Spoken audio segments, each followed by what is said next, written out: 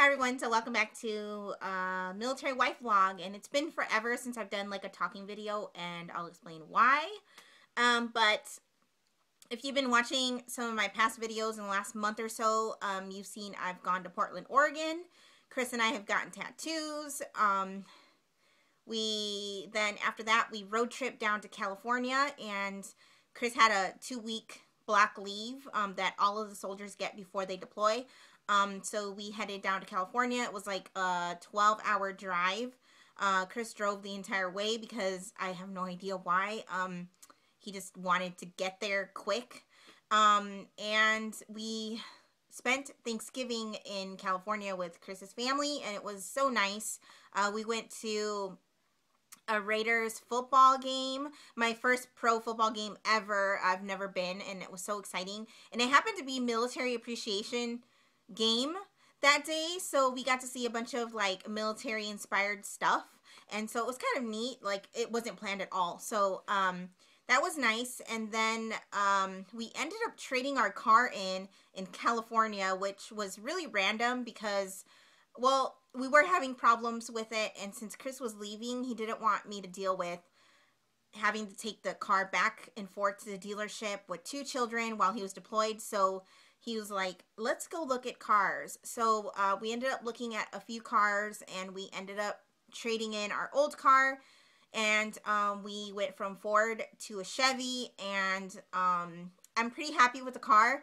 It's a little larger than I'm used to, but overall really happy, and just I feel really blessed that we were able to do that, which isn't recommended to do before a deployment.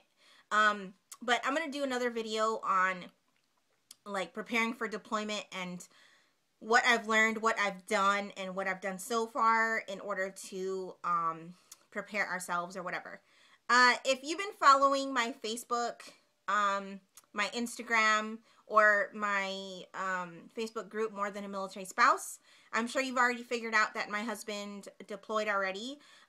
He's in the Army, he's an MP, and he's already gone. Now, I know some people are going to be like, you can't really talk about that stuff.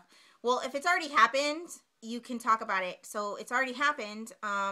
It's already been more than a few days. So obviously there's going to be stuff that I'm not going to talk about, or that I can't answer, just for their safety and all that jazz. So that brings me to the deployment. So it was kind of rough. I'm not going to lie. The first day was extremely, extremely hard for me. This is Chris and I's first deployment together. This is his 4th deployment, but his first to Afghanistan. So it's kind of new to the both of us, even though he's already gone through deployment. But yeah, it was kind of rough. I think I want to say I was more scared than sad. I don't know, just really nervous, had anxiety. I guess because I was ready. Like, I was ready for him to just go. I was tired of playing the waiting game of figuring out like when they're actually gonna go, because we had no idea.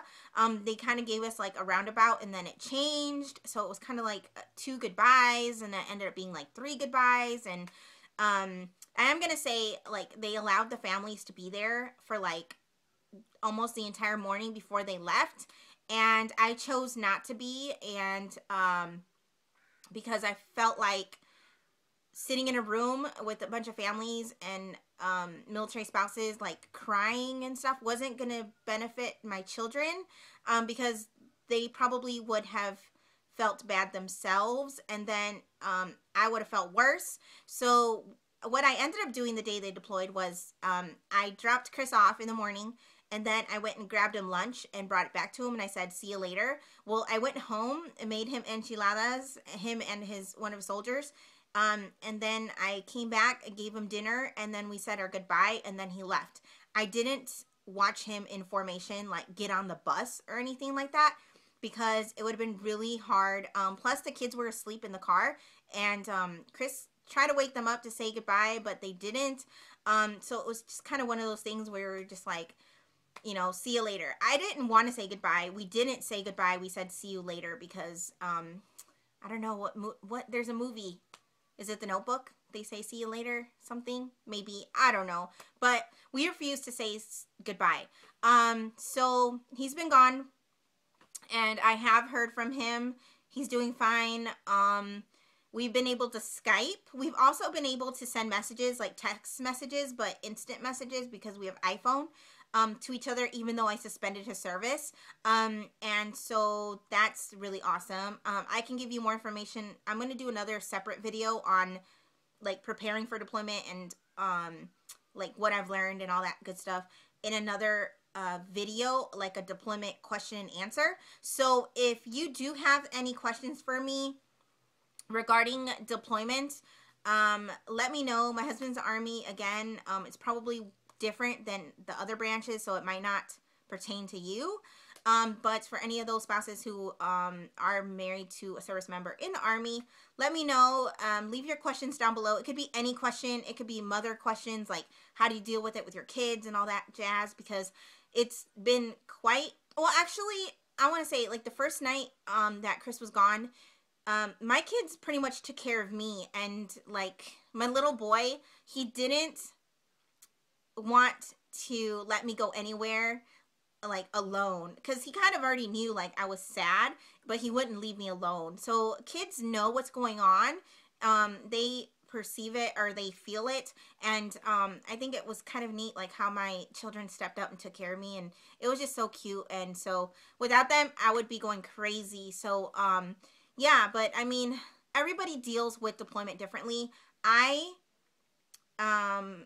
Like, if I'm sad or depressed or lonely, I'm not going to say depressed because I've never been diagnosed with depression, but if I'm sad and upset, and I don't want to be bothered, really, like, I put myself in this bubble and then I slowly crawl out.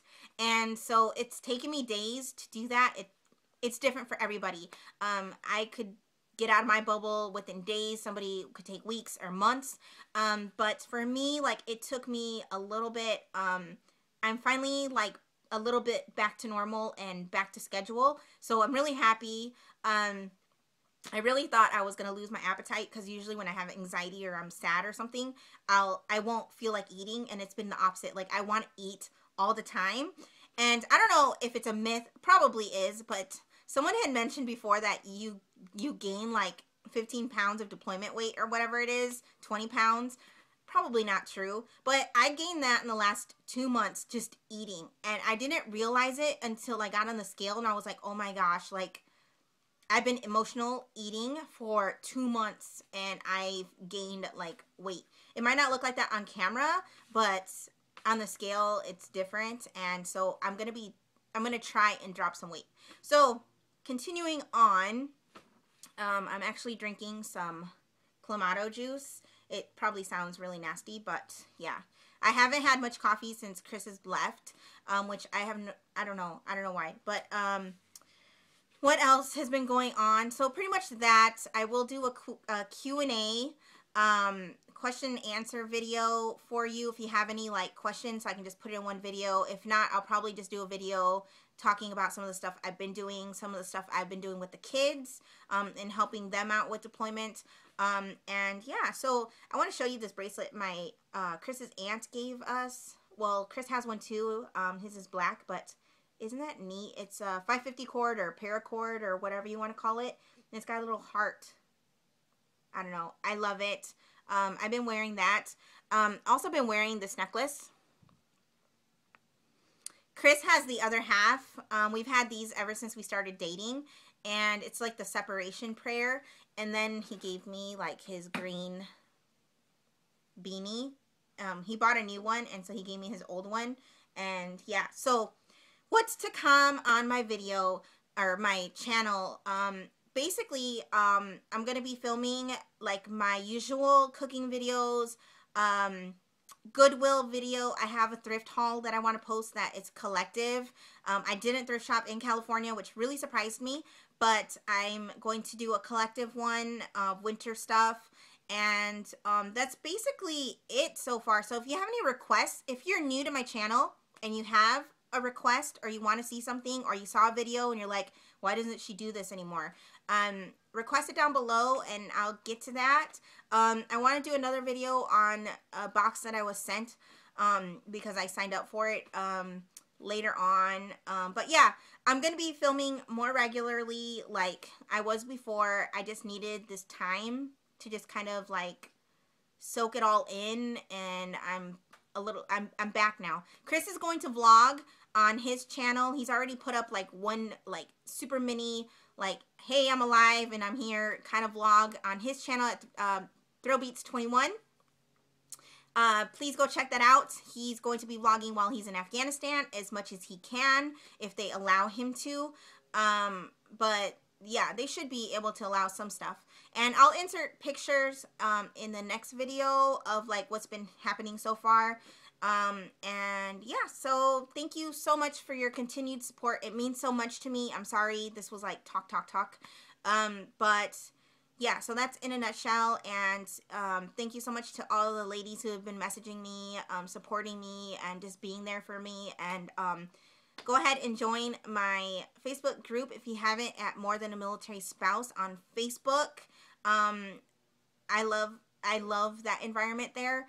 And yeah, so I will catch you on the next video. Don't forget to leave your questions down below. They don't have to really be deployment related.